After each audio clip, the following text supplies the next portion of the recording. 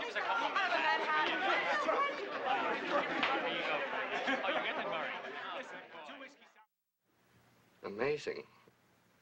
It's absolutely amazing. But under the right circumstances, a producer could make more money with a flop than he could with a hit. Let's assume, just for the moment, that you are a dishonest man. I love you! Assume away. You simply raise more money than you really need.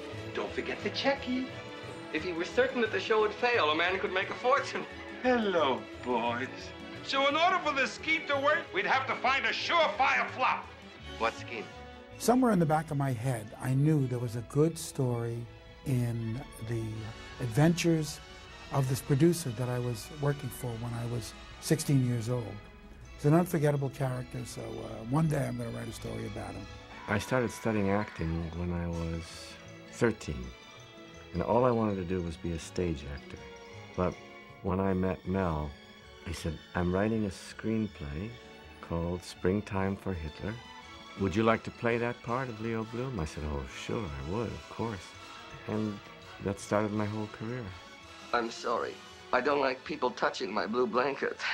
I didn't know who Mel Brooks was. I didn't know who Zero Mostel was. I thought he was a number. I had never heard of him before. You know who I used to be? Max Bialystock, king of Broadway, 6 shows running at once. He liked to think of himself as difficult. I mean, he really was that character. I mean, you know, it was so larger than life. How dare you condemn me without knowing all the facts? Mr. Bialystock, not condemn. I'm having a rhetorical conversation. I'm Kamengui, Monsieur Debris' private secretary. Would you please remove your shoes? When I first saw the film, I thought that I really better make my bag and leave America, because after that, I will never work again. I really, really thought that. Nobody ever said a bad word about Winston Churchill, did they? I didn't know whether the character was crazy or Kenny Mars was crazy. You have broken the secret lost. You must die! I thought, this will help me if I take this costume home and I sleep in it every night, which I did. Gentlemen, it is magic time. Good luck.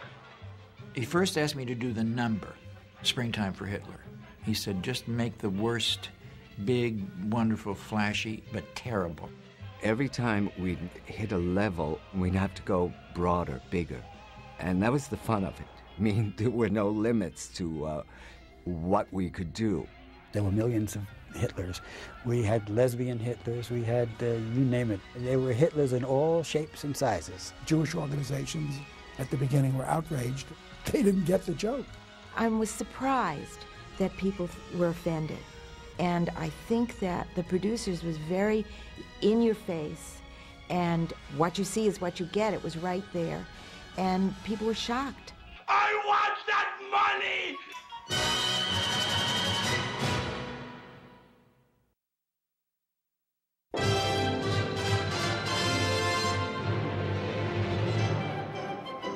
Somewhere in the back of my head, I knew there was a good story in the adventures of this producer that I was working for when I was 16 years old.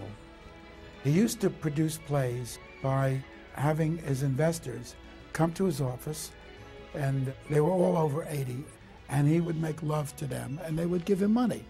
And they usually make out a check to the current title of his play, which was always cash. And he would make love to these little old ladies, and you'd hear them screaming, I love you, go. It was an embarrassment to the whole building. But meanwhile, he got his money and he put on his plays. And I said, he's an unforgettable character, so one day I'm going to write a story about him. Hundreds of little old ladies stopping off at Max Bialystock's office to grab a last thrill on the way to the cemetery. I started as a book, too much dialogue, not enough narrative. So I said, okay, it's a play. So I began writing as a play, showed it to some friends of mine. It's too many sets, too many scenes, too many sets. So I said, then what is it? They said, it's a movie. Dialogue and a lot of different places. I said, a movie? I never wrote a movie. They said, well, write it. It is a movie. So I wrote it as a movie. I brought it to Sidney Glaser. Sidney Glaser was having a tuna fish sandwich. I read Springtime for Hitler was the name of it then. And before I knew it, the tuna fish and the coffee was all over the place, and he was coughing, sputtering, and screaming. He loved it, and he said, I'm going to get this made. And he did get it made. Phase 1 is complete. The play is ours. We are now entering Phase 2, the raising of the money. We went to many producers. We got close at Universal because they said, Hitler is too strong, too menacing. How about Springtime for Mussolini? We'll do that. So the only guy that would listen to it and eventually did it was Joseph E. Levine, who was then making movies called Hercules Chained, Hercules Unchained, Hercules Almost Chained, Hercules the chain is slipping, Hercules broke the chain. He made about 6 movies with Hercules in a chain. And Joseph E. Levine went on to make The Lion in Winter, The Graduate, and The Producers. And the guy did some incredible films in his brief span as a film company. And we had lunch, and during lunch he said, who's going to direct it? I said, I am. And he said, have you ever directed anything? I said, not really. And he said, what makes you think you can do it? I said, I'm the writer, Joe. I'm the writer. All those little scenes are in my head already. I see them. When I wrote them, I saw them. It'll save us a fortune. If you get a director, he won't know what the scenes are. He'll have to make them up. I know what they are. I'll save you thousands of dollars if you let me direct it. He took a big chance, and I'm forever grateful to Joseph E. Levine for that. And we began shooting a movie called The Producers. It could not be called Springtime for Hitler because many of the exhibitors, they would not put Hitler on the marquee. So I had to come up with a different title. I came up with this ironic title, The Producers, because these guys were anything but producers. And we had numerous adventures casting it, making it, distributing it. It was amazing. It was an amazing adventure. You see this? This once held a pearl as big as your eye. Look at me now. Look at me now! I'm wearing a cardboard belt. When it became in my mind a play, even before it was a movie, I envisioned this dynamo, because Zero, his personality was very close to this producer who was screwing all these old ladies. And I needed an ego, and Zero had a big ego. He had everything. Zero had energy. He had brains. He was very smart actor. He had power.